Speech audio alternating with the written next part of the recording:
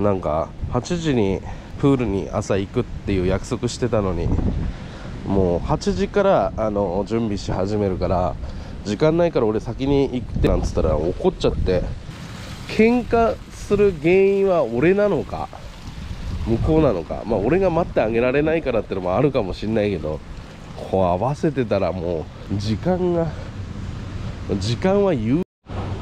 リゾートホテルってさ、リゾートホテルっていう空間に対してお金を払ってるわけじゃないですか。1分1秒にお金払ってこういうところに入れるわけなんで、それをさもう無駄にするってのは俺はありえないというか、僕の中のリゾートホテル論としてはかけ離れてるんで、もう彼女とは喧嘩ばっかりですよね。携帯いじってばっかりいて、時間をうまく使えなくてって言ってね、それで喧嘩ってなったとしてもさ、俺はどうしていいか分かんねえもんな。来た来ました。45分遅れで、はい、ここから私はお写真撮りモードに入るんですね。これに付き合ってられるの？フォトロ？おい、パンチどんどん凶悪化していくな。もう暴力。俺のプーケット3日目返してくれな。3晴れ間が差してきました。いいな。あんなところでヨガできたらさぞ気持ちいいだろうな。俺は心を落ち着かせることが必要だよ。ヨガやるべきだったのかもしれない。なんかあれだな、タイ人女性との気持ちが切れる時って、この子の写真をもっと撮ってあげたいって思わなくなった時に初めて、そういう気持ちが衰えてるんだろうな。今そうなりかけてる俺は。ただこっちの価値観ってか、こっちに合わせてもらうんじゃなくて、こっちがやっぱ合わせるっていう感じじゃなきゃダメなんだよね。お前はなんで俺に合わせられねえんだっていう風に言ってると、結局向こうの方から振られるっていうね。まあ今までのパターンはそうなんだよ。毎回そう、タイ人女性をこちら側に引き込むっていうか、こちら側にアジャストしていくっていうのはまだ先の話で、もうこの最初からね、こっちに合わせろ、これが普通なんだっていうのはやっぱ違うんだよね。僕はもう何回もそれで失敗してるんで、もうその教訓を生かせないっていうところは僕もまだ成長してないでしょ。たった4日5日の旅行なのにもかかわらずイライラが止まらないっていうね。こんなところでヨガできたら最高だろうにな。愚痴が多くて申し訳ございません。きっと疲れていたんでしょう。さて今日はプーケットからクラビまで移動します。アナンタラバケーションクラブでもらった船のチケットを破棄し、3000バーツのバウチャーに変えてしまったために、自力でクラビまで行く羽目になりました。しかし我々にはまた試練が訪れていました。すべてうまくいかないタイ旅行を最後までご覧ください。はい、今ですね、アナンタラをチェックアウトします。講習会さえなければね、100点満点。講習会があったせいで50点ぐらいに半減しました。あれがなければね100点だったんですけどね。ということでこれからねクラビに移動します。これからバスでクラビに向かうんですけども、バス会社が言ってることもホテルが言ってることも彼女が言ってることも全部三者三様で違って、結局蓋を開けたらバス停が全然違うところで、送っていくなら300バーツですって言われて、ホテル側が間違えたのになんで俺らが払わなきゃいけないんだって感じなんですけど、結局払って、で時間も何時に来るかも分かんないし、話がこんがらがっているので、今回のおかしなポイントをまとめてみました。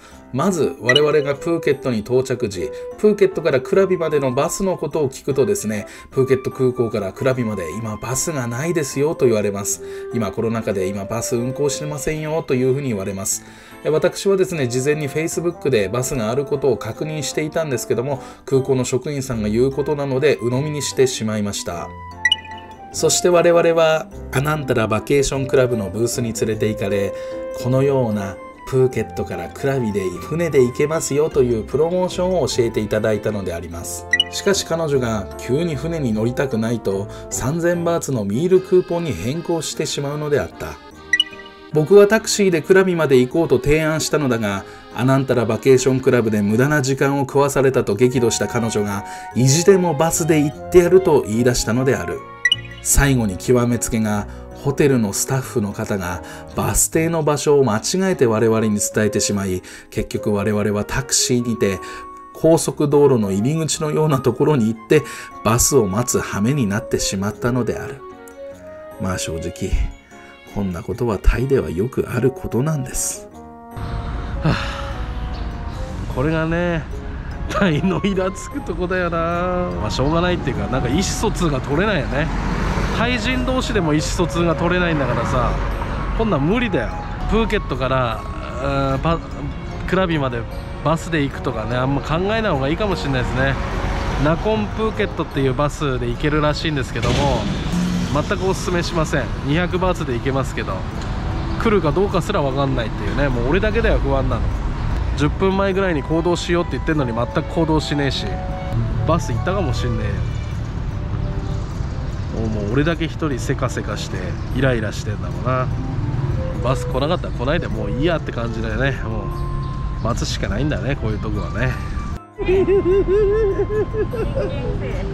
一個一個バスに話しかけてさ、このバスですか、違います、このバスですか、違いますってたまんねえな。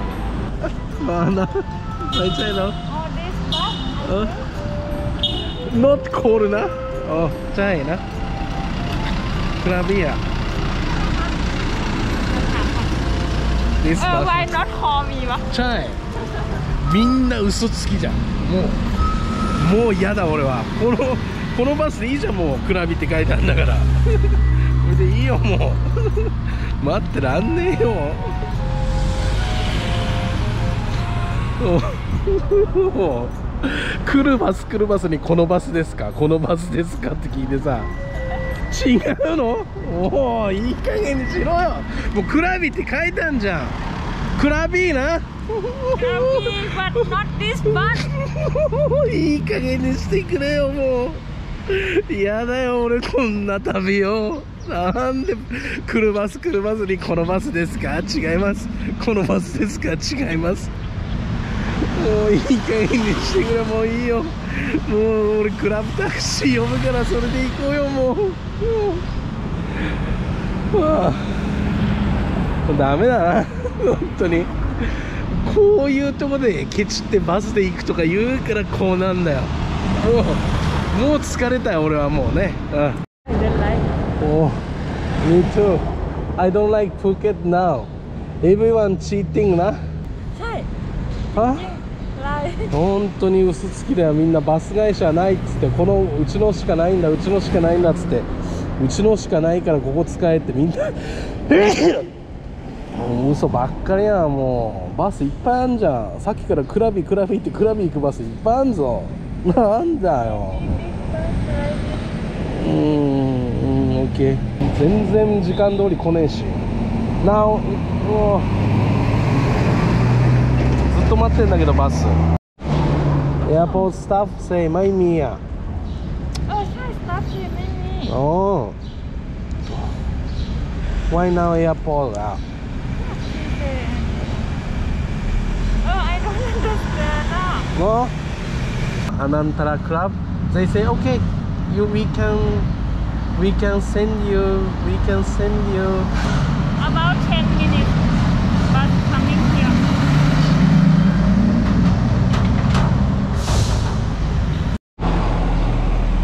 Why you didn't pay?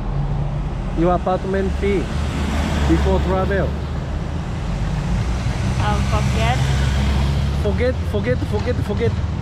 うえ Forget. なんかアパートの家賃払ってなくて、それ今日までらしいんですよ、期限が。One arm like this.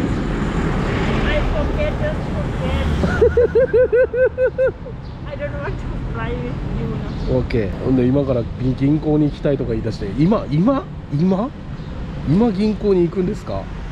クラビついてからでね、いいでしょって言ったらもう間に合わないって。I don't call me は。これが参考になればと思いますけども、クラビまでの、プーケットからクラビまでのバスはあります。今でもあります。なんかね、コロナだからないとか、今ないんだとかよく言われるんですよ、空港でも。でも全部嘘で、なんかね、なんかプーケットの人が騙してくるんですよ。でこのバスしかないみたいな感じで言ってくるけど、いっぱいバスあるんですよ。さっきからクラビ行きのバスで、またまあちゃいまいバスがいっぱいあるのだけども、うちのバスしかないからなって言って来ないんですよ。ファイナリー。ようやく来ました。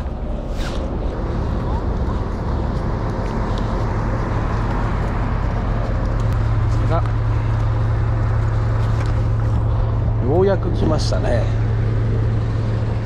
Wi-Fi あんのね。もうちょうど雨降ってきて、やっとバスに乗れました。これからクラビに向かいます。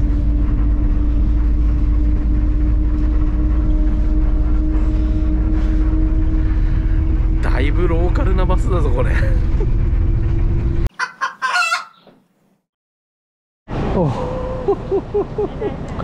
なんでこんな休憩時間があんの？何バスの運転手さんなのに、昼休憩も早くつけよ、クラビに。お昼休憩あんのバスに。魚の匂いがするもんな。ぶっかけ飯の魚臭いのはちょっと嫌だな。みんながっつり食ってんもんな。マジかよ。銀貨をได้ไหมか？銀貨をได้นะ銀貨をได้อร่อยไหมคะอร่อยครับอร่อยเนาะครับโอเคじゃあ俺も食うか。線がないな。เส้นเล็ก線leg。อร่อยอยู่นะซุปอร่อย食いってよ。40バーツローカル価格です。いやー、こんなことしてたらほんといつ着くかわかんねえよ。100 บาท OK 40 บาทอันนี้น่าจะ70 บาท OK。 ほう、なんかコンビニみたいになってんな、ここが。面白いね。ちょっとしたコンビニなんだ、ここは。そしてラーメン屋さんもあって、ぶっかけ飯もあると。いいですね。また変な商店みたいなとこ立ち寄ってるよ。もう早く行こうよ、もう。はい、クラビのバスターミナルに着いてですね、そのままソンテオに乗り換えて80バーツで青南の方まで連れてってくれるそうです。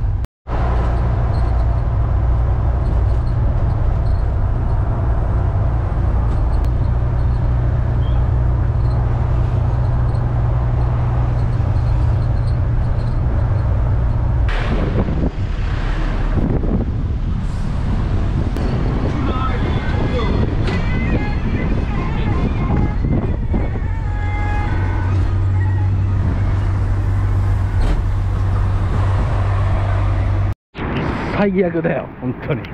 雨まで降ってきて、大雨だよ。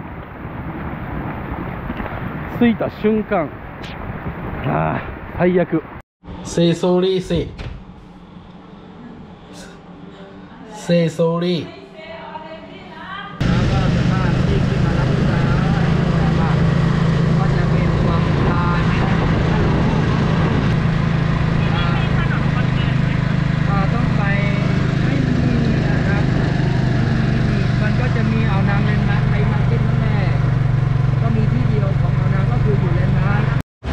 明日チェンマイに帰るんで、今のうちにね、空港行きのバスをミニバンを予約しておきます。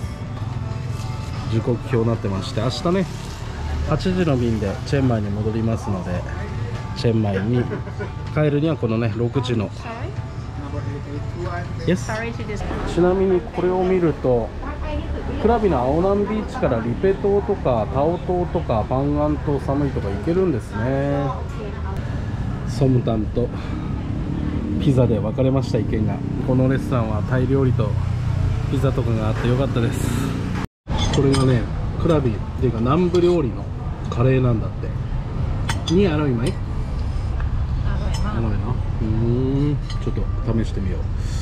南部料理ってねあんま食べる機会ないから、僕もチェンマイだったんで。あ、ちょっとこれ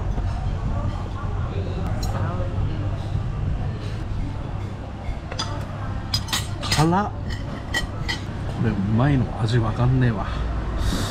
ソムタンサイパラใช่ไหมおパラ入りのソムタン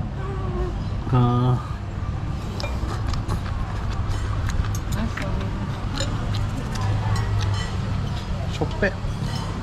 こんなに辛くてこんなに辛いスープ飲んでちょっと大丈夫なんこれ。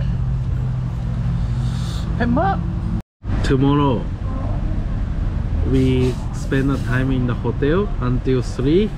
After that we go to here and take massage 2 hours massage here for relax นะได้ไหม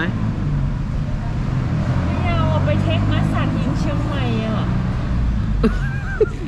ไม่เอาสิเซม โอ้โห come to south of Thailand come to กระบี่ for take massage เหรอ いやもう何でもいいよ。俺はもうマッサージしてプールで泳ぐだけでいいよもう。You can go to take massage in เชียงใหม่เชียงใหม่มีถูกกว่าสิ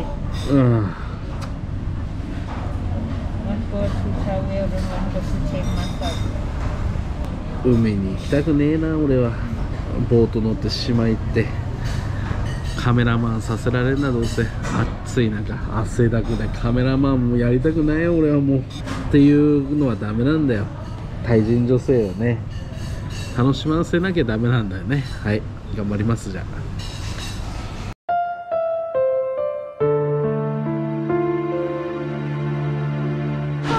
すげえ風が吹き込んで、正直屋根関係なくなってきてます彼女はプンプンに怒ってまいりました。